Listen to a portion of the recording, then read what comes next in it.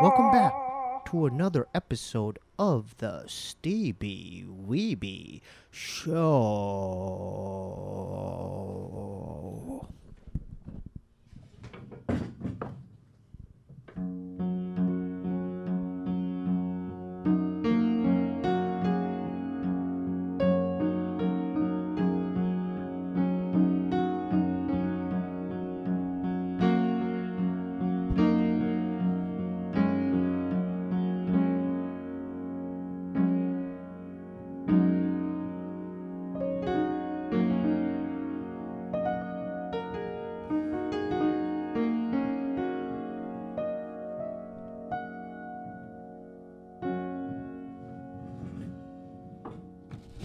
We have a very special guest tonight. Please welcome for the first time on the podcast, musician Koreatown Oddity. All right. What's up, bro? Thanks for coming, man. You could actually play. I thought you was gonna play some old bullshit. Oh no! I just made it up. But you could play though. Yeah, no, I do. I don't know. I can't read music. I just kind of improvise and just whatever sounds good. to me. That's some of the best way. Yeah. Thank you. It's an honor to have you. Thank you. I was hip to you by shout out to Gino. Shout out to Gino, man. I was looking at his post because he kept promoting your newest album. Yeah. And my homie Mestizo personally texted me. He goes, check this kid out. And then whenever, that's dope. Because I respect those two, and I'm like, oh, okay. And then your name, firstly, your name stood out to me. Firstly, I'm like, oh, I thought it was another Korean cat. Like right. I was gonna hit up Dumbfounded and Year of the Ox and like Stizzy, like the Koreatown homies to let. I wanted to find out information like who. Because I didn't see you at first, but when I saw the name, I'm like, I already had a vision in my head. I pictured this, this Korean kid with glasses, like a Cho Sung-hui looking character. Yeah. But then when I saw you, it was that much cooler to me. I'm like, oh, he's not even Korean. He's right. He's a black dude, right. And he's on Stone's Throw. Right. Yeah, it made it like raised the coolness bar for me. That's one of the I think things about that name. Like even when I was like, oh, okay, this is the name. Like I had said that in a verse one time. Mm-hmm. Oh, it's the Koreatown Oddity, and I said that in a verse one time. I don't remember what my name was at that time, but I was like, oh, that's it, because that says everything. Right. And there's gonna be no one else that's ever gonna be that. You know what I'm saying? Yeah. So and it does make people think like, okay, this guy might be Korean. You know what I'm saying? Yeah, and then not only that, like you have the kimchi song. Right. Yeah. So right. I'm thinking because I was like before I even looked you up, I was like Googling. I'm like, oh, kimchi. Oh, he's definitely Korean. Right. And then, but then when I like looked into it, and then I'm like, oh, that's cooler. Right. And then it just like advanced my interest. I'm like, I gotta find out more. It's crazy. It's funny about that song in particular. My pops, he he's super deep, man. He's like, and maybe subconsciously when I did that song, but he was like looking up what are the actual flavors of kimchi. Oh, I love it. Yeah. And when you listen to the song, he's like the different flavors from sour to bitter and sweet that are in there is kind of like what you talk about in the verses. That's dope. That's what I'm saying? Yeah. I was like, oh yeah, that's crazy. I didn't even, that's not even part I was thinking about. Pops knew that? Yeah. He's a fan of kimchi. I mean, I don't know if he's a fan, but he looks into it. Yeah. You know what I'm saying? Anything, he's always looking into shit. Yeah. So yeah. I mean, you enjoy the food. I mean, how do you not like the food there in K-Town? You know what I'm saying? I mean, honestly, I don't eat meat no more. Oh, that's fine. Probably for about like 10 years. Okay. But vegetable barley bibimbap. I mentioned that. Bibimbap. Yeah. I mentioned that on the album too. And ramen, of course. Mm-hmm. You know what I'm saying? And I like other that. treats. Bibimbap. Oh yeah. For sure. That's so good. Yeah. I love it. I want to get into your just your story. Like, where are you originally? Were you raised in L.A.? Yeah, I'm from L.A. Born and raised. Koreatown. So you're actually from K-Town. Yeah. See, that's another thing about the name too. It's like people think Koreatown Oddity means because I live there, which I do right now. Right. You're from there. So no matter where I live, I'm always gonna be Koreatown Oddity because you was born there. Yeah, I'm born in '84. So yeah. times that I lived there, I seen the shit. You know, so you're around during the riots and all that. All that shit. So you saw the riots go down in '92? I lived 2 blocks from California Mart when they had. Oh, I know about. Yeah, I like that spot. Yeah. And it was like, you know, it looks different now. Yeah, but it was like had the big California Mart thing on there, and yeah, like I mean, we were out looting. Me and my mom. We were, right. You know what I'm saying? So and, you saw them Koreans with AKs. Yeah, I mentioned that on the album too. Like, I seen that. Like, you saw that. You know, I'm riding around with my mom, so maybe like 8 years old. And, you know, I look out the window and I see that we're going back to the house, and then we go in the house and we see them on TV. Yeah, and then they had the you know, they have a Ralph's on Western and. Oh, I've been there to that one. Yeah, but it used to be on a little bit further. That's kind of by the. Is it by the Wiltern or? Yeah. It's right there on the side. But it used to be a little bit further up. Okay. And that one got trashed by the riots. You know, I definitely got some shit from there. God, that crazy time. You know what? I saw a documentary on Netflix, '92. You see that? Yeah, I seen that. Yep. Dude, that was pretty and crazy to watch. It's crazy because the spot.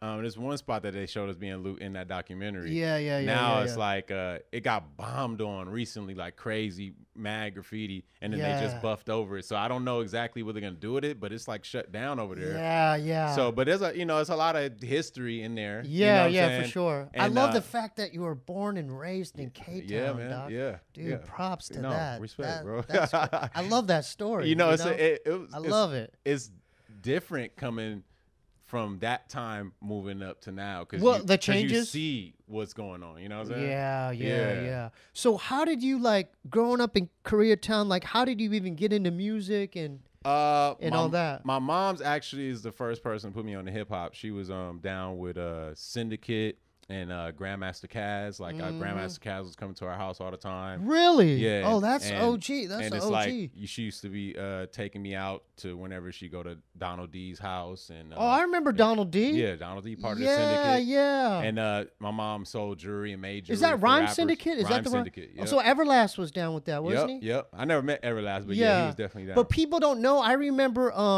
because I got hip because I was more like I was born in San Diego, raised in San So my first kind of like exposure was like Yo MTV Raps. Right. I remember seeing Hieroglyphics for the first time, like Dell. Wow, the Sleeping on My Couch video, and I'm like, oh, okay, I like that. Right, you like this shit. Beastie Boys, Cypress Hill. Right. Yeah. It's crazy. But Everlast had a solo album before House of Pain, and it was his, I'm like, he had boxing gloves on. I want to say he was like the only white dude in the crew. He was the only white dude, and I'm like, oh, who's this guy? Yeah. Yeah, man. But Donald D, man, you're bringing it back. Nah, because so it's like I was just listening to my mom's tapes, and Chubb Rock and Queen Latifah. Oh, I love Chubb Rock. MC Trouble. Yeah. Pete Rock, Smooth. I was listening to all those tapes she had, so she's kind of the one who put me on, and then Ice-T and Ice Cube. And you remember Divine Styler? Yeah. That dude was ahead of his time. It's funny. I feel like there was me and my man was talking about him not that long ago. Some wild shit. He's doing some musically wild shit. But back then, I remember buying his tape. It was like a blue cover. It was like really kind of.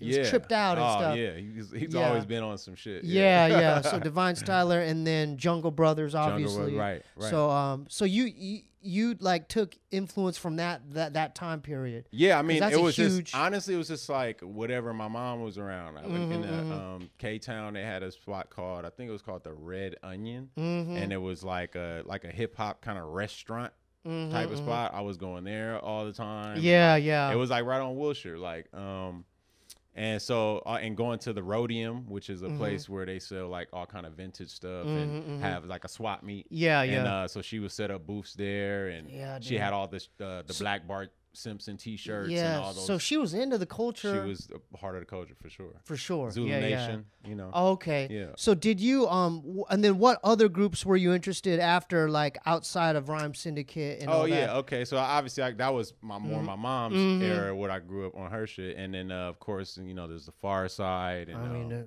the shirt in the corner. No doubt. Yeah, exactly. I got a story about them in San Diego. Like I said, I'm from inland, like suburban, you know, Poway. Yeah. So it's like not really L.A. You know? Right. And so, but there was a club in Escondido called the Distillery, and my homie had his Suzuki Samurai. You remember those Suzuki Samurai? Yeah, the white the little box, little mini cheap Jeep. The one that had the big wheel thing on the back. Like little Jeep cars. Yeah. Stick shift. And he goes, there's this group. Do you want to go out? And I think it was a Sunday night. And I'm like, Far Side? Okay, I'll go. And the Distillery was a small like discotheque. It was like during house dancing and all that. Yeah. And so I remember firstly seeing their stickers. It was that shirt. It was the fire hydrant and the dog. I'm like, what is this? No, exactly. And then I'm telling you, it was one of the best concerts I've ever seen. It was a small ass janky club, but these dudes like perform their asses off. Are some dope performers. Really good. Right. So I'm like, okay. And then I was hooked after that, and I couldn't stop thinking about that performance. Yeah. Then I bought I bought everything. Yeah, exactly. Yeah, man. Shout out to Fat Lip. Shout out to Fat Lip. He's on the album too. Yeah, shout out to Fat Lip. He actually just he's on a skit called Black Google. So he doesn't even rap on it. He's just hilarious on the skit. Well, that's I look up to those dudes. Trey, Romai, all them. Romai, even Imani. I look up to all them. Yeah, for sure. Even their videos, I remember I was really influenced because they had like fresh jive gear. Yep. I'm like, oh, what are they wearing? You remember Your Mama, the Your Mama video? And I'm like, okay, what's these up, bro? dudes. Shot. Yeah. Oh, and then the second Far Side story is, okay, before they dropped their first album, they were on a compilation called Brand New Heavies. Oh, yeah. The Soulflower. Yeah. They had the very last song. Right. And I'm like, the Farmer Man. They stole that. They stole. Of course. I mean, there was Large Professor was on it. But it's like, they were like, whoa, Yeah, and I'm like, okay, these dudes, because they had a live band. Right. Yeah, they had a live band. And I'm like, okay. Yep. I think Trey is super dope too. Like I think those dudes like really I look up to all LA based like the Alcoholics and all them and Freestyle Fellowship and all that stuff. But Far Side's definitely in there for me. Right. Definitely for sure. And then also this came up on Kool Keith as well. Oh yeah, shout out to Kool Keith. Yeah, Ultramagnetic. When I was in high school, me and my man Josh used to go on Melrose all the time. Yeah, because I went to Fairfax. So I wanted to talk about that. So you're around like Sporty LA and Yep.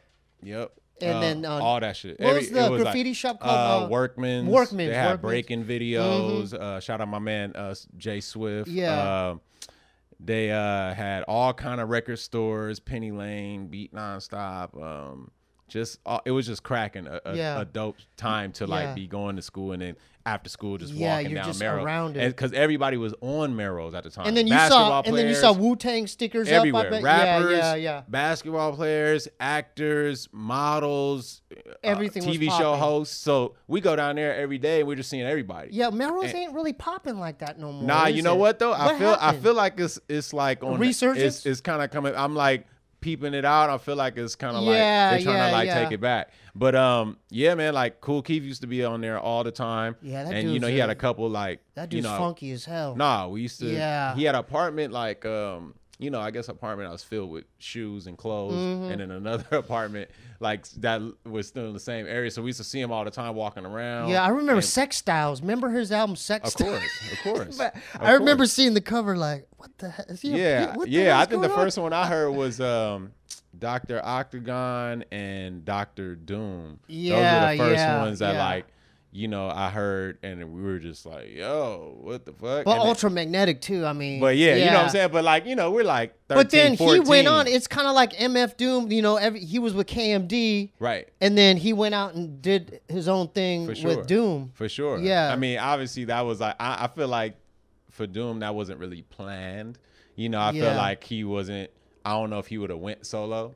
You know what I'm saying? I love that KMD shit. I love that shit. That shit's hard. I love that shit. That shit's hard. Yeah, I love the fact that you pay homage to the OGs, man. For sure. Because a lot of these, I don't know what's going on with these modern rap, like, these trap rappers. But you know what's crazy, But I like the fact that you know your stuff. No, you know what's crazy, though? People think that, like, a lot of probably, like, trap rappers and shit like that don't know about the history, but they do. They do. Studying. Oh, they do. They because, do. Like, okay. I mean, like, honestly, they got way more of a benefit than like when I was coming up because there's YouTube. So they can just go on the YouTube binge of whatever artist that they don't know about. Yeah, because all the OGs are on there. Like their videos and their MP3s. And you hear them throwing lines in there saying stuff about artists. Like, I'm going to do this like such and such. Or like, you know, referencing people. And you know they know. You know, like, they know. Fucking Migos listens to Wu-Tang. You know what I'm saying? Yeah, like, right. Of course they know who that is. You know what I'm saying? Yeah. And somebody, and they have big homies that probably put them on like, yo, you got to check this shit out. I think it's important, man. You know what I mean? Yeah. That's how you know, like, when you know more about the past, that's how you able to create something new. And once you accept that there's really like not too much that's new, that's when you could freely create. Right. You know what I mean? I like that you said that. Yeah, there's a lot of truth to that. For sure. When did you decide, like, because I could tell you're a fan, but when did you get your first piece of equipment and want to create your own music? Let's see. So first, my man was making beats. We used to make tapes in high school. I only just rapped, and you know, we would record through the phone. He would play some beats over the phone, and I would just rap into the phone piece. I was one of them dudes that always had like a cassette player at the house and record. I went through that process. Recording prank calls and Radio shit like Shack. that. I bought like a little I had like a little karaoke kind of recording setup. So I did that too. You know what I'm saying? So we would like prank call. This was before 4 tracks and 8 tracks. I'm like, well, what could we do now? Yeah, it was just like I didn't even really know. I know what we need, but what can we do now? Right. We need to do something now. Right. So you know, we started doing that first. And just making tapes, you know, I've been making tapes probably since like junior high and high school. And then like when I think I got my first like MPC, first I started learning on a few homies, maybe up 21, 22. Yeah. A couple homies that I knew had an MPC, and they let me work on their shit. And then when I was able to get I think I got my first MPC maybe like 2007, 2008. Yeah, and that's the machine. Yeah, so once I learned, I was going to the homie's house making beats, and they're like, all right. Describe to the viewers who don't know and listeners, if they don't know what the MPC is. MPC is like a beat making production machine. Sampler. You can sample on it, and there's 16 pads, and you can pretty much chop samples and arrange things how you want to. I mean, honestly, you don't have to sample either. You could play your own instrument into it. People use it all kind of ways. Trigger stuff. Yeah, exactly. But it's a classic machine, you know, in hip hop that's used to make beats. So I like that that was what you got hip to at first. Yeah, I mean honestly, it was just like I love that. It's just like whatever you know, you were exposed to. Yeah, my homie, I seen when he first got his MPC 2000. Oh, yeah, 2000. Yeah, he had I got a 1000. Okay, yeah. No, the 2000 is the big one. Oh, the big one. Okay. Right. So, and you know, so I was just already like programmed to like whenever I get my shit, I'm getting an MPC. You know what I'm saying? I remember I got an MPC 60 at Guitar Center back in the day. This is when I worked with Amoeba, you know, with Fabius and Gino. Yeah. And then I bought it. I brought it home. I sat there for hours, and I didn't know how to import stuff. You know what I'm saying? Right. I could have just really done more research. Right. But I got so flustered, and I regret this till this day. My homeboy Mascaria, he brought me, and then I made him drive me back, and I had to return. I should have kept it. You returned it. Because, dude, that had a certain crunch to it. But how long did you fuck with it until you gave it? I should have spent more time with it, is what I'm telling you. Yeah, it was like 2 days, and I'm like, and, you know, because I was impatient as shit. I'm like, I want my money back. Right? No, it takes time because honestly, when I saved and got mine, it cost a G. Yeah, and but it's just like I was like, okay, well, I'm gonna just keep fucking with it until I should have kept on to it. That's kind of how you got to do it. You know what I'm saying? But maybe you just wasn't ready. But then later, I got the one I used, the 303. Word. See, at the time, you just that's my baby. Sometimes it's just like you know, the machine that fits for you. That's perfect for me. It really don't even matter what you make your shit on. Some people like. I remember you said that too. I remember when my MPC got jacked and I had to get another. Oh, you got one. it jacked? Yeah, it's like I left it in a car in a shady downtown area. They broke in the car. They took the damn radio out. They had to turn. It was crazy. I'm so sorry that happened. That must have done something. No, it hurt. It hurt. It hurt. Sure it did. And the next morning, like I found out Sean P died. It was like a bad weekend. You know, that's bad. But like I was recording after that just on tape, just making like pause tapes. You know what I'm saying? Explain to the viewers what a pause tape is. Pause tape is basically like you're trying to make loops, but you're recording with tape decks, a piece of a song and then pausing it and then bringing that part back and then pressing record again. So then when you listen to it back, it sounds like a complete track. Most likely a drum beat, like a loop, or like a break anything, or something. Anything, depending on how experimental you're trying to be. So how you have to be real precise with that, right? As far as pausing it, rewinding it, and then queuing it up again. Exactly. Right? I mean, and like how I would do it is like if it was a little off, that made the beat more fly. You know, because it's like because then nobody can really copy the way you chop something if it's like off like that. So you know, I'm glad that you brought that up because I think nowadays, because of technology, it's so perfected. There's no That's why with the way I make my beats is I do it live. So I could be off a little bit, you know what I mean? Like I practice for like 10, 15 minutes before I record into the program, but I'm like, okay, I'm going to assemble it this way. Okay, I'm ready right now. I think I have it, you know? Yeah, that's how I mean, you want your shit to sound a little bit organic, unique. You know what I'm saying? You want your shit to, it's like, it got to be natural. You don't want to be trying to force being like something else, but like, you know, natural to how you think it sound good. Because some people maybe like, oh, it might not work for them. But if you like it, when you know you like some shit. I don't mind it if it's just a little off. And I'm like, oh, well, if you're just really looking for that, you'll find it. You know when some shit is banging. It's like, you know, it's a true feeling if you're being honest with yourself. I like to be super honest with myself. I'd be like, yo, if I wasn't me, would I fuck with this shit? Right, and if I can't honestly say that, then I'm gonna just keep this one for myself for no one to hear. I got some joints like that too. You feel me? Yeah, I got some. You're like, it's cool, but like I'll put it on my Patreon. Right, that's private. That's it. Your Patreon for all the mistakes. Exclusive. This all my mistakes. These are just the B-sides. Right. You know, you guys could hear it. Yeah. So when did you start actually like recording, like trying to get your stuff out there? I think I might have put out my first thing on tape probably about like.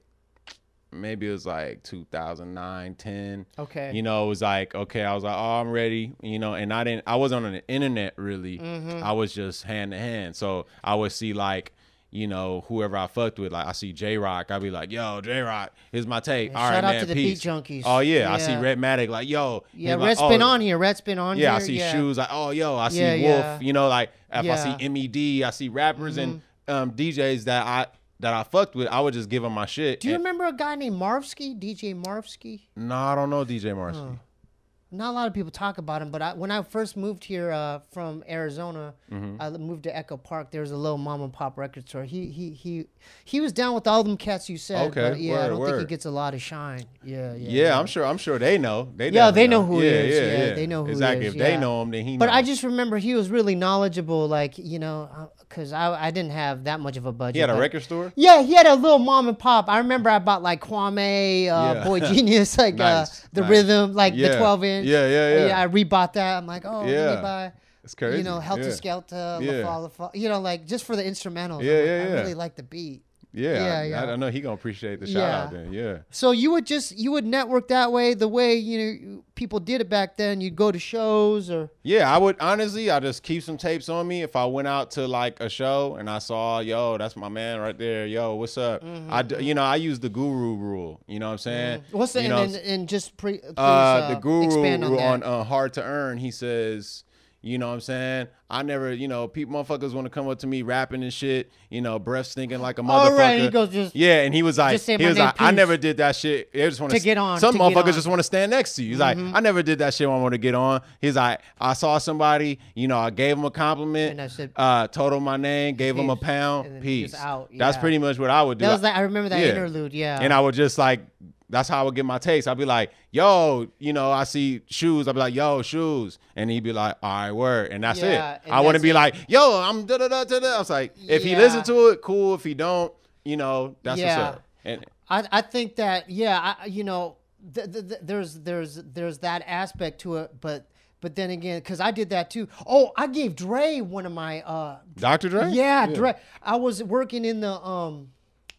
where I was a clerk a cashier, but then I got promoted up to the warehouse. Wow. So my next job was I would take I was a jewel case switcher. So you know the old joints you would get, I would dust them off and put them into the new jewel cases, put them in the new bins. Yeah. But up there, it's a whole different world. But then someone told me, oh, Dre is up here digging for records, literally right next to where I was working in the warehouse. Whoa. And so like I got the goosebumps. No, that's a moment. I just dropped. Especially like back then. Yeah, like, I just dropped. I dropped one of a thing called Dojo Dynamics. It was a CD. I pressed 200 copies, and then I just bought one off the floor, and then I just gave it to him. You know the same thing you said. I'm like, hey. What, he just gave you a head knock? Yeah, yeah. But then he goes, hey, hold up. Is your contact on here? And I go, yeah, well, back then, my email. You're like, never contacted It never contacted me back, but right. But I'm paranoid. I mean, I'm not saying it's right or like if someone bid, or I'm not saying anyone took my idea, but I remember like literally after that, back then I had this 4-track or something on my this effect I use that can make my voice sound like, hey, you know, like a deeper voice. Yeah. And I had that going on like between songs, and I noticed that Eminem on like his first album, they started implementing that voice. I'm like, oh man. To Dre, I'm not saying right. No, of course you can't. Yeah, but I was like, I was driving myself crazy. Right. Because I know that I had that shit on mine. That's just fucking hilarious. I don't know if that's true. I'm not saying it is or not. It's funny to think about him be like, yo, I got this tape from this kid at Amoeba. And then listen to it, they're like, and call it back. And he's like, hell yeah. But like, maybe, you know, I always wondered that. Like, nah, but hey, honestly, I mean, because that's a specific thing. You know what I'm saying? That's what's crazy about like being like somebody, like especially during the 90s. Like, I'm sure they got inspired by a lot of people's demo tapes. Maybe they didn't bite, but I'm sure people got inspired by a lot of demo tapes they got handed on the streets. I have to admit, I was highly really inspired by the Far Side and Beastie Boys and Cypress Hill. For sure. And all them. I can see that. Highly, very, very influenced and honestly, by them. like, you know, how I look at it is like, unless somebody's doing like a direct bite, like people are calling you like, yo, this motherfucker. Like a line. Yeah. Like, if somebody's doing a direct bite of what you do, other than that, if it's like something that you like, oh, it sounds like that's like my shit and I gave this person my thing, hey, at least you seeing to an audience that shit worked. Right. You know, it's kind of like respect. It's like you're like, yo, that means I got good ideas because this motherfucker used the idea and it worked. And he's a big artist and it blew up. Okay, right. You're like, cool. And I'm working at a record store. You know what I'm saying? Yeah. You know, so like, yeah, I've never said that before. I brought it up because like I'm going back because I remember hearing it later in his later works. I'm like, damn, I did that on. No, but that's what I'm saying. You could picture yourself in the same creative ballpark. You know what I'm saying? Yeah.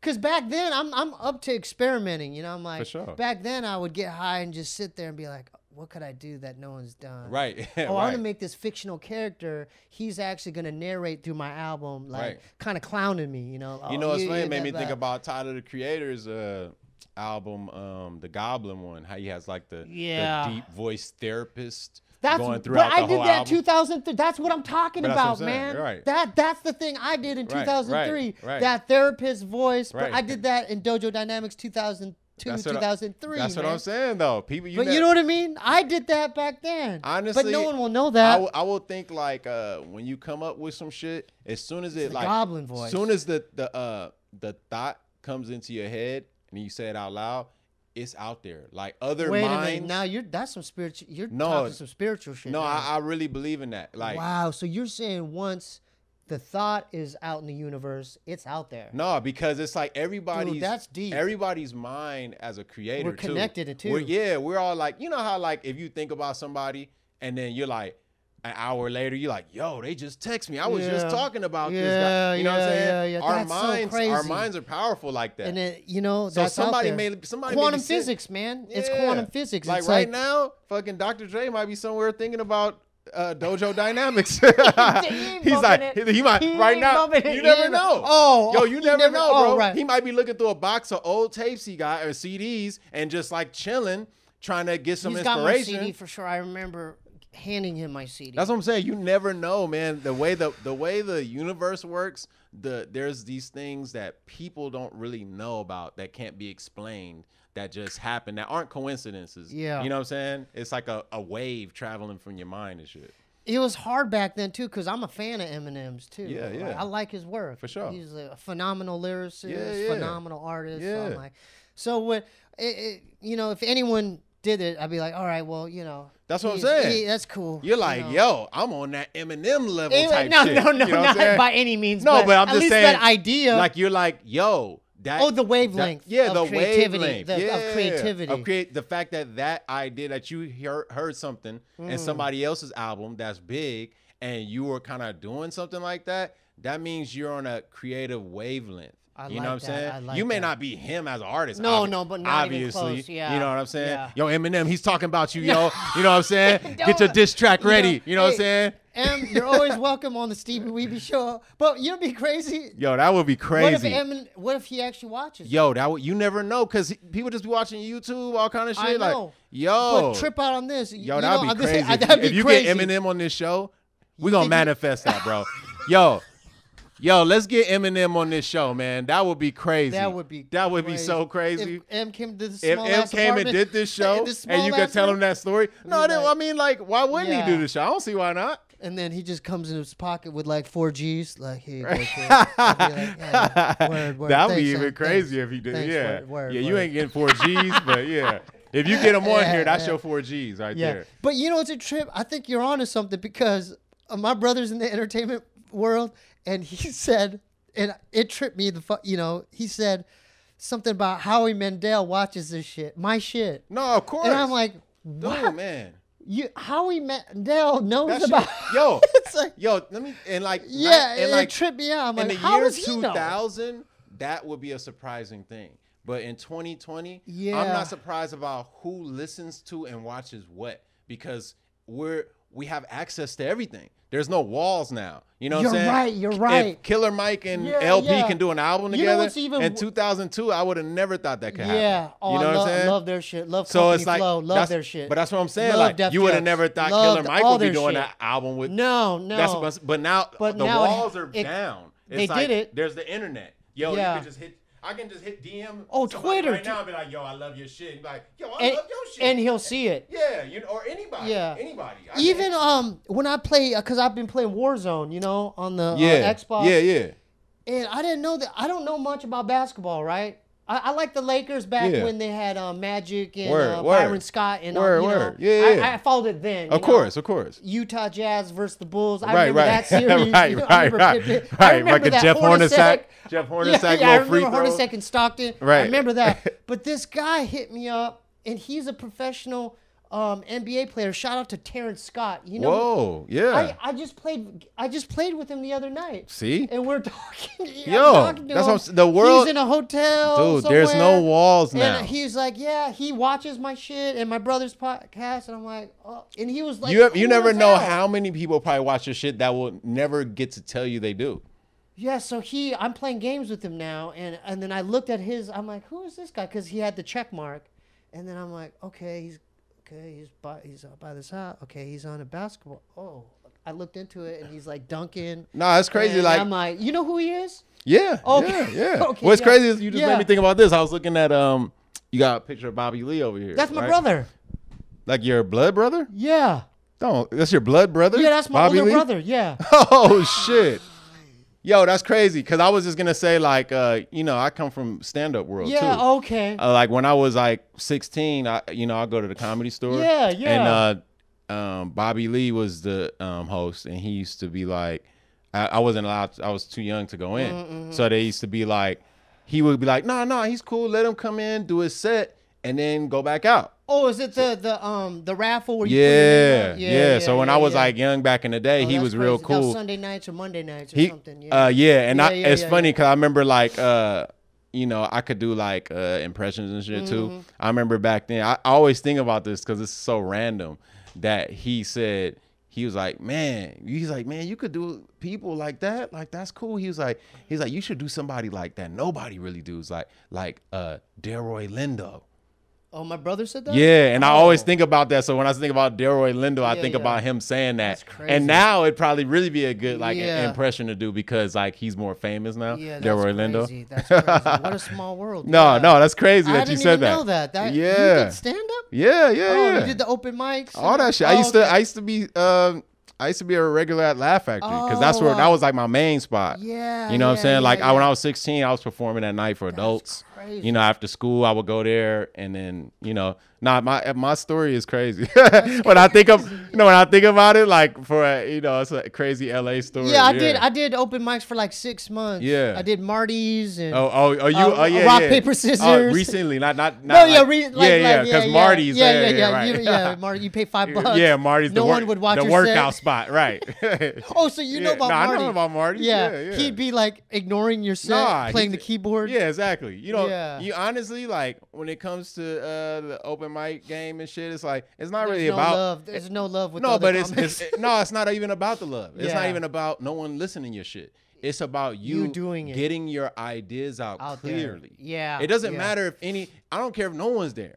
You know what I'm saying? If I got the mic and the stage, you don't have a mic and the stage at home. You can't be at home like yelling, You can't be doing that shit at home. I remember even at Marty's, you know how he had there's different rooms in there? Yeah. He had this other smaller room. Yeah. Where so it's like this close. Yeah, it's that close. And then we set up the PA, and then I go, hey, 2 of you come in here. Right. And then I would just kind of do my thing in front of like 2 people, but I'm like, at least I'm like working it out. Sometimes you just need to talk some shit on a mic. Yeah, you know what I'm saying? Yeah, like that's why a lot of times in the comedy scene, it might be some crazy like homeless guy or bum who's kind of like got some mental issues, right? Yeah, and you'll see them all the time. Yeah. And then you don't know what they're talking about sometimes. They're just doing crazy. At trying to blow up. No, they need this. They need the opportunity to be able to talk to some people that's listening or at least in the room. Man, that's a good angle right there. I never thought of it that way. Nah, for real. Sometimes you just got to talk some shit. Like, I need to just get this shit out. Like, I'm really curious, like, what's the comedy game gonna be like? Because it is, the quarantine and all this shit. Yeah, that world's crazy. Nah, because I've been definitely thinking about a lot of shit that just cracks me up. I'm like, I need to tell some damn jokes. A lot of these podcasters and like, I heard Rogan and Joey Diz and those cats, they're like moving out of state or something. They live here? They live in LA. Okay. And Are they moving because no stand up? It has to do with that too. Oh, because like other places are still doing. Yeah, because you could podcast anywhere in the world. No, word. You know what I mean? Word so up. They're like, well, why am I paying $8 billion a month to live here? Right. When I could live in Oklahoma or Texas or something. If you came here just, you having the opportunity and being around all this shit, I guess there's no point. You know what I'm saying? There's no point. And plus especially with Rogan, he's got that Spotify deal. Yeah, he seemed like he just in chilling. Just in a whole nother planet. When I watch his show, it's like, where the fuck is he at? It don't seem like he in no state or city or country. He's just lives. Just in a space. He somewhere. Probably lives way out somewhere in a nice house. And he's got like flotation tanks. It's crazy. Yeah, I didn't even know you did comedy. I was watching Fear Factor back in the day. Oh no, that guy's been doing it since he was a teenager. It's crazy. Like, out of Boston or crazy. Something. Yeah, he's been doing it. I did not know that about your story. That's crazy. Man, I didn't know about your story. Yeah. Oh, I didn't. I don't like. I thought you was like that's my brother. Like that's my brother. No, that's your brother. My brother. No, that's crazy. Your brother's in entertainment. You trying to be low key. Bobby Lee. That's dope, man. He's such a cool guy. Just not only that, people. I want to put this. He's helped other comedians. No, man, you ain't even got to tell me. Just me saying he's a cool guy. He's a. I'm not even gonna say he's a cool guy. He's a great human being. Yeah, that's what I'm gonna say. Yeah, he's helped people. Yeah, word. It's just it's a weird world in that world because of just the. Because they're not doing mics. You can't do comedy like no, you can't. Zoom. You could do a music thing. You could do that. You see J. Rue do his thing? Yeah, I did. Yeah, he had his J. Rue socks. I actually ordered some of them socks. But he was sitting down and he was, I like that. Yeah. So like musicians, they're fine. You could do viral stuff, but like. I mean, the comedy thing is kind of like, unless you're like on some Dave Chappelle level shit, because he throws the thing in his backyard and has it, distanced, and you know what I'm saying? Yeah, Andy Kaufman, rest in peace. If he was still alive, he could probably get away. He would probably be doing some COVID pranks, puppet shows. No, he probably would have just like died from COVID for fake. You know what I'm saying? And we're like, oh, he's dead, and then he's like, not. Yo, that reminds me. One time I seen Tony Clifton driving in a car. and like down the street like some years ago. I'm a fan. And I was like, yo, like I was honk down. It was Tony Clifton. He had the suit on. Yeah, I was like honk the horn. I was like, yo. Yeah. And this is, you know what I'm saying? This is like, it was probably like after I had just seen the movie, the Jim Carrey one. Yeah. So I was like, I was freaked out. Hey, like, that's one of my favorite movies. No, that's good. I own that somewhere in the closet. That's a great freaking movie. Yo, dude. So good. Yeah. Shout out to Danny DeVito too, man. You know, he's in that. Yo, we got off topic. I'm glad that we got off topic. I didn't realize. No, I mean, ain't no topic. Yeah. I want to get to because you're on Stone's Throw now. Yeah. Yes. Hey, dude. Respect. Respect on that. That's great. That's great. Respect. When I saw that to me, when I saw you as an artist, I'm like, there's that hidden seal, like. You just see, there's a seal that got put on it. No, shout out to my man Wolf, man. Shout out to Peanut Butter Wolf and Doom and Madlib, all that. Yeah. But I'm a fan of all that. For sure. So I think that, especially hearing your story, that makes sense as far as a label for you. Word. I think it fits. No, I mean, like, I came up when I was in high school. I was listening to Stone's Throw. Yeah. When I started doing my tapes, whenever I see Wolf, I give him a tape. He'd be like, yo, I ain't got no tape player in my car, but all right. He's approachable, isn't he? Yeah, I mean, like, you know what I'm saying? If he, he's like anybody else, though. Like, if you want to, sometimes there's, like, awkward situations. You got to know not to approach people at certain times. Okay, so I'm glad you brought that up because my girlfriend used to work at Paquetto. Okay, what's that? It's a store in Little Tokyo. They sell, like, stationery stuff. Oh, okay, where I know what you're talking about. Yeah. They had, like, that Asian kind of aesthetic. Yeah. But I saw Wolf there, and I'm like, should I? But he was, mingling with other people. Right. So I decided not to. Man, sometimes, hey, sometimes, I didn't. You just got to pop that guru rule. Yeah. You know what I'm saying? You just be like, hey, yo, I fuck with you, bro. Yeah, boom, right. That's it. Sometimes a simple moment, just giving somebody a pound and saying, what's up? There's people that did that to me, and I see him around somewhere, and I was like, "Oh yeah, I remember you. I met you. I was at the thing, and I met you. What's up, bro?" And he's like, "Yo, man, I do music." I was like, "Oh, word, let me check some shit out." You never know. A simple, just what up? I know that's you, and I fuck with you. That recognition, respect. Yeah. How did you link up with Stone's Throw? Basically through Wolf. Like I was always bumping into him. Like I see him. And you had your stuff on you? I will always have tapes on me. Okay, so let's tell younger artists. Wherever you go, whenever you go out in public, always have. I mean, honestly, I can't tell younger artists to have tapes on them because I don't know if that's everybody. Because honestly, it's like cool now, but like when I was doing it, it's like everybody was looking at me like, "Why you got tapes? Like, what are you doing?" But I was like fine with it. Like, yo, here you go. Even if you don't listen to it, a successful thing to me. Here, you got my tape.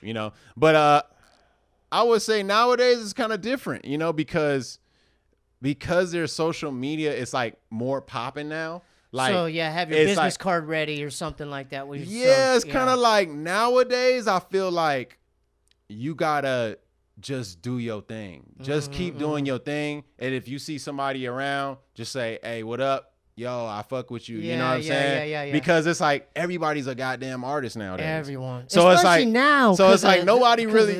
Yeah, especially like if you're somebody, you don't really want to be approached by people all day saying, "Yo, I got music. It's like, so what? Everybody does. So if sometimes there's a simple acknowledgement like, "Yo, I fuck with you, bro. Damn, I love all your shit. All right, cool. That might be it. And just keep doing your thing." You know what I'm saying? It's like.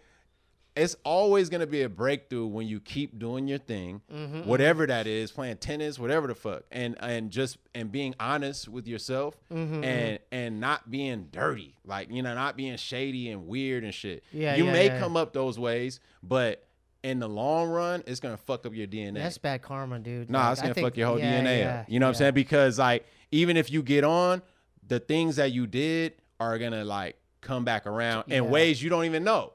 You might get an infection in your fucking foot. And you be like, "Well, I got this foot infection." Yeah, remember 10 years ago when you fucking, you know what I'm saying? So just, stay true, be honest, you know what I'm saying? And and just keep doing your thing and don't be salty. Nobody owes you shit. Yeah. You just got to keep doing your thing and having fun with it. You know what I'm saying? Being a good person. That's it. So, okay, so you gave Wolf, you kept seeing him. I kept seeing him, giving him tapes. And then he hit you up? Then he's like, yo, he's like, you know, get my email. So then I would start emailing him. I saw him at, there used to be this movie place called Cine Family. It's not there no more. It was on Fairfax. Yeah. One day I went there and he was coming out from a movie. And I was like, oh, what up? And I had already been seeing him around. He's like, oh, he's probably like this dude. Okay, cool. Yeah, he gave me a card, his email me. Started emailing.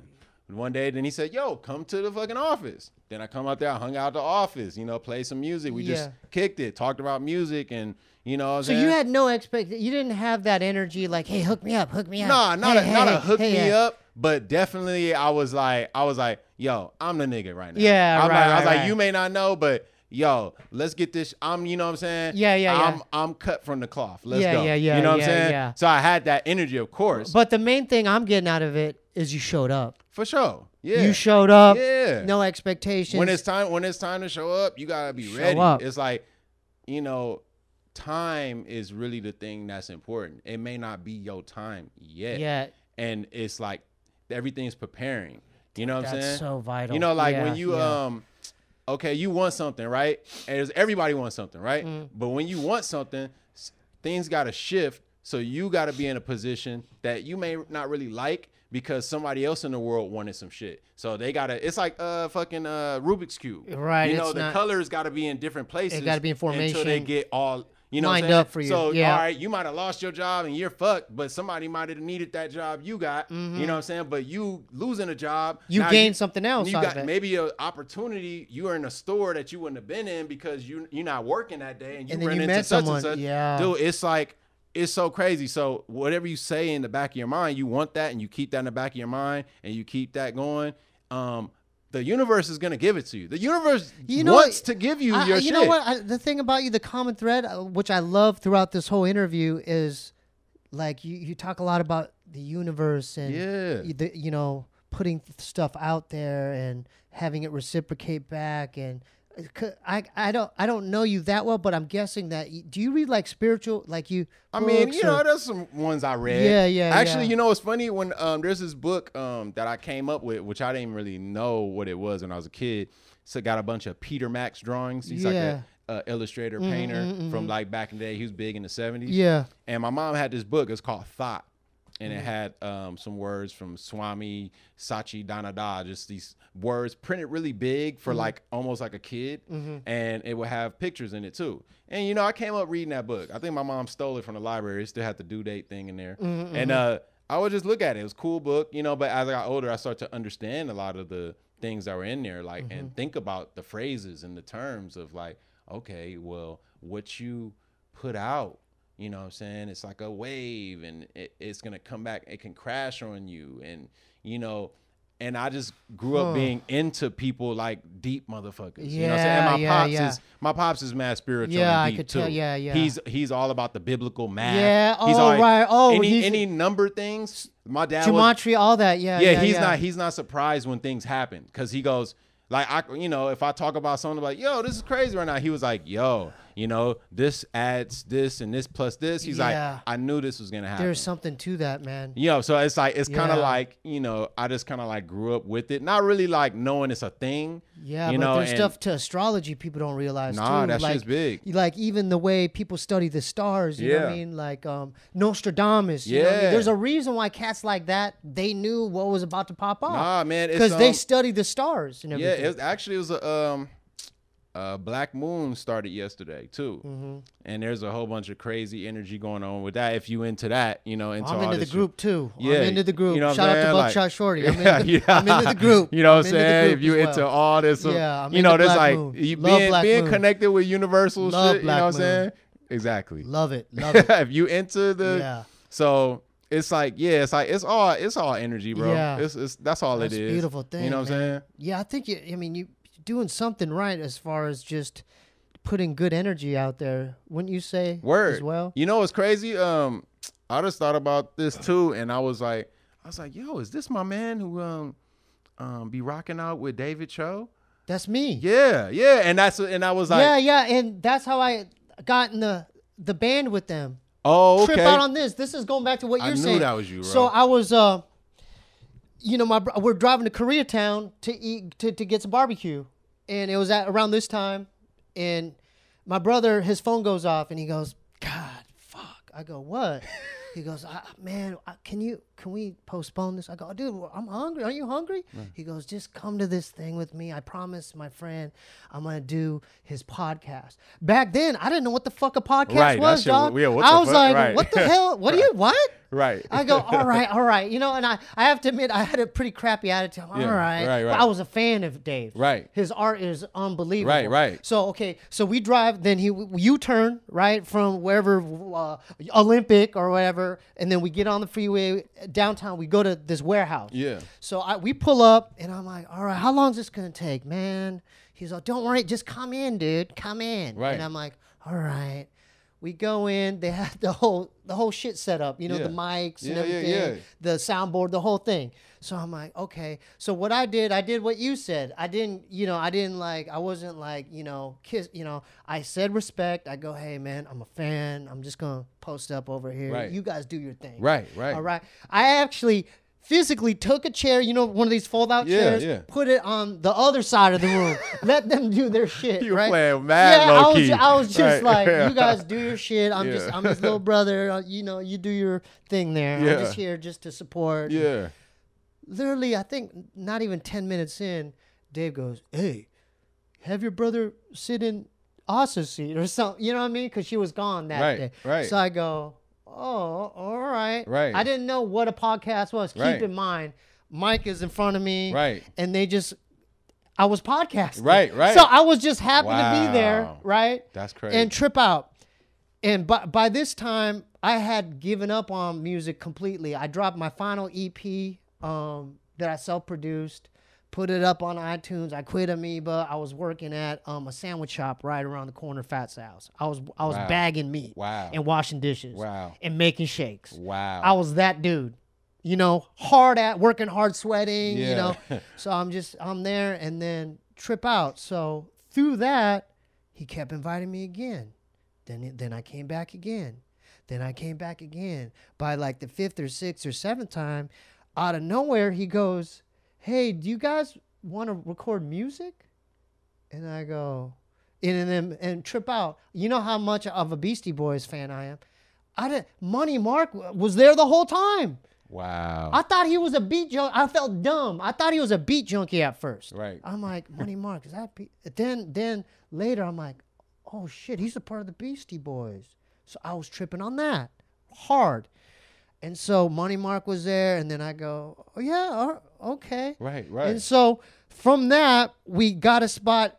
We rented a big cabin, like a whole fucking campfire cabin with different, like a huge facility cabin, different bunkers in Big Bear, and we recorded. And it turned out to be this record.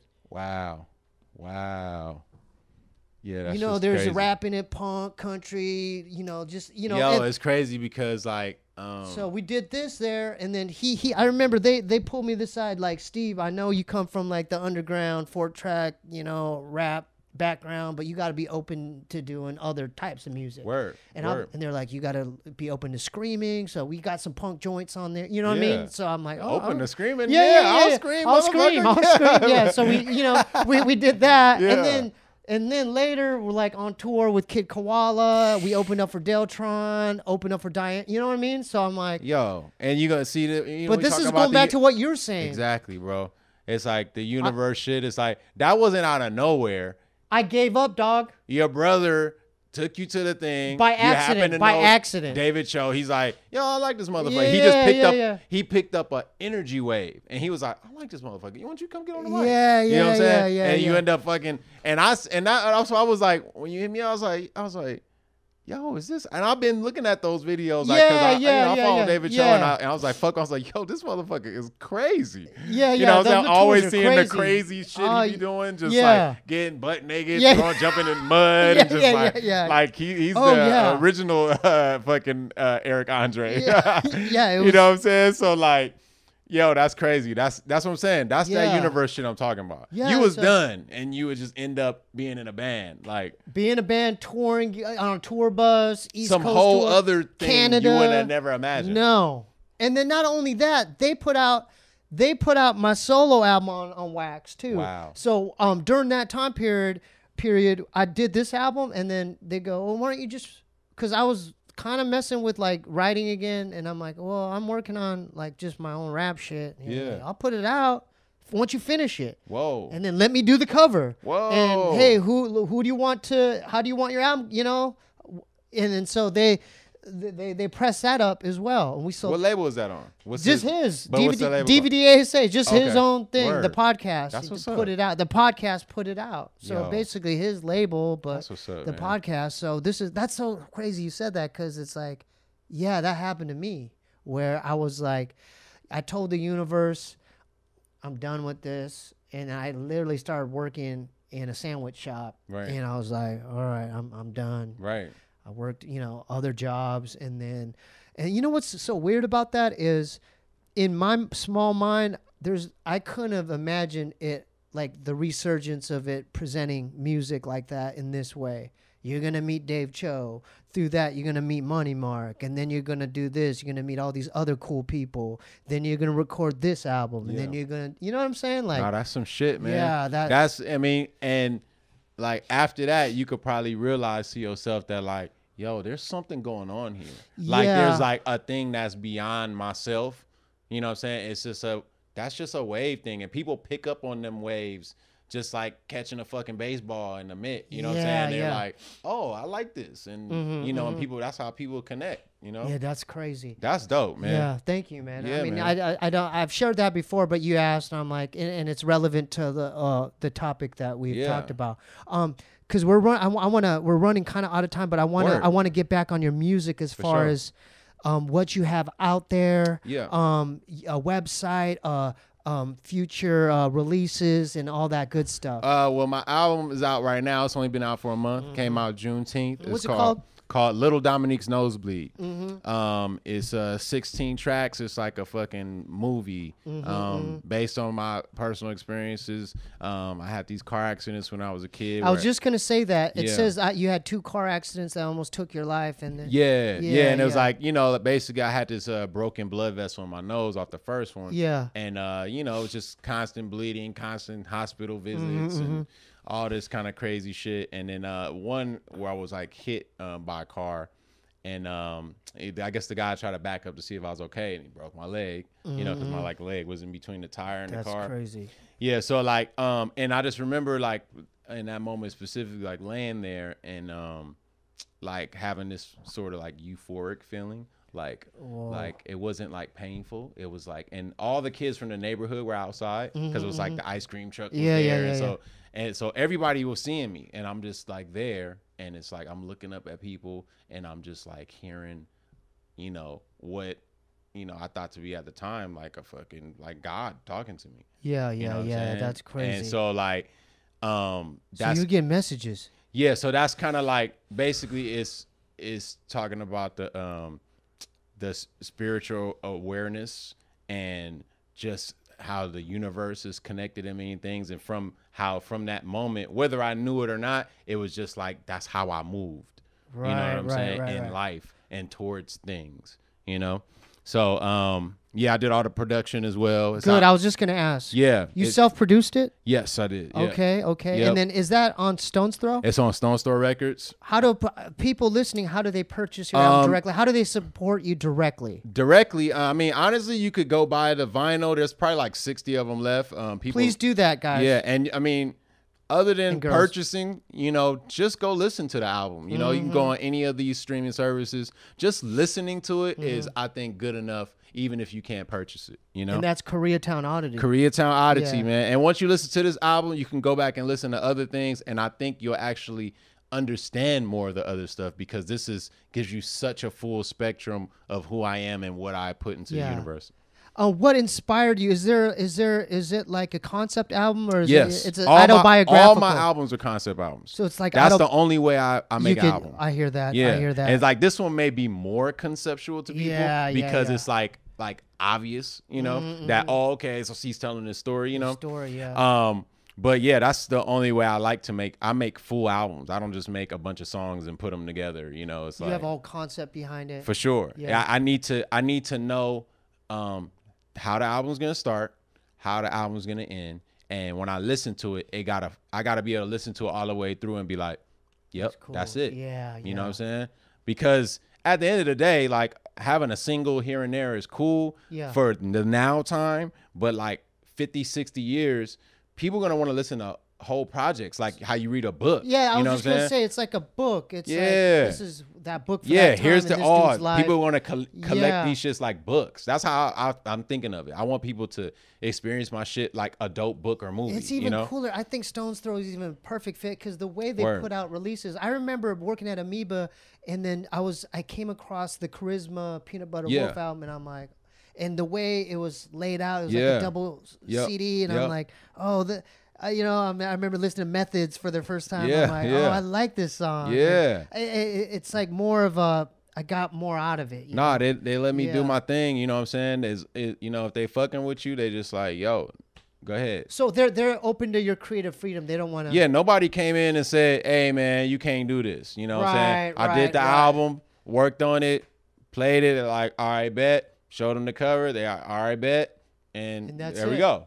You know, and then they just press it up. Then we set the date. You know what I'm saying? Like, and there it is. And are there future projects in the work after? Like, are you working on more material right now? You know, there is. I do a Chinese New Year's instrumental series every year. I started it in about like 2013 with the Dragon, and it's gonna finish in 2024. So each year, when the animal ends, I put out a tape for that animal and the energy around that. That's a great idea. What made you think of that? I like that. You know what? I've been just going to the temple in Chinatown for like a long time. So like I remember I was this label asked me if I want to do a project, and I was like, oh, you know what? And I was like, oh, it'd be dope to do something like inspired by that, because I always go for the celebration on Chinese New Year's Eve, and, you know what I'm saying, and get the blessings from the gods and you know all that type of shit.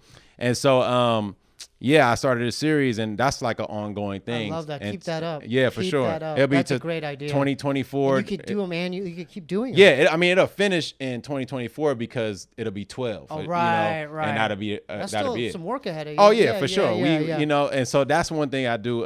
That's an annual thing. And but other than that, there'll be albums in the future. But I don't really have nothing. It's like I kind of like cook as I go. I hear like you. I'm not like, yo, I got 12 albums done already. That's not my really my style. Yeah, it's more especially like first to getting inspired. Because like especially with raps for me, like if I do a rap, like if it's a feature or something like that, it's like, yo, I'm giving a piece of myself like in this rap and too, so I don't waste it. You know what I'm saying? No, I feel the same way. You know what I'm saying? It's a piece of you. No, it's word. It's like, it's not like, if I was just rapping about any old bullshit, doing verses for anybody and any time would be cool. No, you it's know like art to you. It's kind of a reflection of you. No, it's special. If I'm giving a verse, it's for a reason. Yeah, and like it's to do, you're like, man, it's like, you're conjuring out here. Like, no, you got the words. Your words powerful. You know what I'm saying? Nah, man, like, my dad always tell me, man, you got life and death on your tongue. You know what I'm saying? So, whatever you putting out there, you know what I'm saying? Yeah. Like you gonna receive that shit. Yeah. So, you know what I'm saying? But that could be positive too if you're putting out goodness. If you're putting out positive things. Like for example, I had an album called 200 Tree Rings. Yeah. And that's on Stone's Throw also? No, that was on a label called New Los Angeles. How do people get a hold of that? You can't get a hold of that. But you ain't no more vinyl for that. But it's like 2014. Okay. But you can listen to it. All my music available to listen to on streaming and shit like that. Do you have like all those B-side or like your other releases on a Bandcamp or anything? Oh yeah. Okay, what's that? Yeah. My Bandcamp is Koreatown Oddity. Okay, so and I'm on Spotify. So go to his Bandcamp as well. Yeah, also I did an album with Ross G, rest in peace. Five Chuckles. I did an album with my man Mind Design called Vivians, based off the Fresh Prince TV show and the two Vivians they had on there as aunts. So there's a lot of music out there. I love that. My catalog is kind of like all over that. You know what I'm saying? Yeah. But it's not a waste. You know what I'm saying? When you listen to it, you will get some shit from it. I love that. And love so you know, whenever I want to deliver an album that has vocals and shit on it, I definitely don't want to waste nobody's time. Exactly. You know what I mean? Especially yours. You know, nah, for real. That's mine. time investment. Yeah, no you know doubt. what I mean? Yeah. I wanna. What's your Instagram as well? Like my Instagram is Twitter, pretty simple. Koreatown Odd. Koreatown Odd. KTOWNODD. ODD. Yep. And then a website. I No website. I don't want to miss anything. No website. But if you go to Instagram, you're gonna be able to find anything from there. And then can we shout out the Stones Throw website as well? Oh yeah, stonesthrow.com. You could go in there and find my shit on there as well. Yeah, man. Some, you know, there's such diverse artists are on that label as well. No, word. I saw something on YouTube, some mini documentary on their studios. Oh, you know, yeah, I thought word. It was cool. I thought it was cool man. The way y'all work and like the whole collective, you know. Yeah, no, word. Word up, yeah. It looks like you want to be in there. For sure, yeah. No, they say they got a really nice facility for sure, for sure. So, and then after, I'll talk to you after about like, as far as other artists you would think would be a good fit for the. Oh yeah, I got you. Yeah. So hey man. Oh, respect. The best of luck to you. Respect. Support Koreatown Oddity on all platforms, especially the music. Follow him and just support everything he's doing, and definitely tune into all of his future projects as well. Word up, man. Hey, thank you for having me, man. You're welcome anytime. Yeah, man. All you guys are. Anyone who's been on here, you're always welcome. Oh, word. So your next album. Oh, we gonna do it again. We won't even got to wait that long. And then I'll be like, okay, let's talk about. Nah, we ain't gotta wait that long. We'll and that goes to everyone out there who's been on here. Word. Yeah. Word. We have a website attached to the show called SteebeeWeebieShow.com. You can get a shirt if you want. Keep in mind, since the COVID and quarantine's going on, there's a delay on shipping, all right? I'm just letting y'all know, but I check it every day. I even have a manual where I check it like that. Right. I check it like diligently. Right. Yeah. Patreon.com. Become a patron if you want to, help support the platform and help us going here, okay? The newest patrons this week are Mehole Evans, Jordan Bernstein, Jill Reyes, and my man Kurt Korn Foing Fu. We're still working on the music video, The Pod in Which We Travel.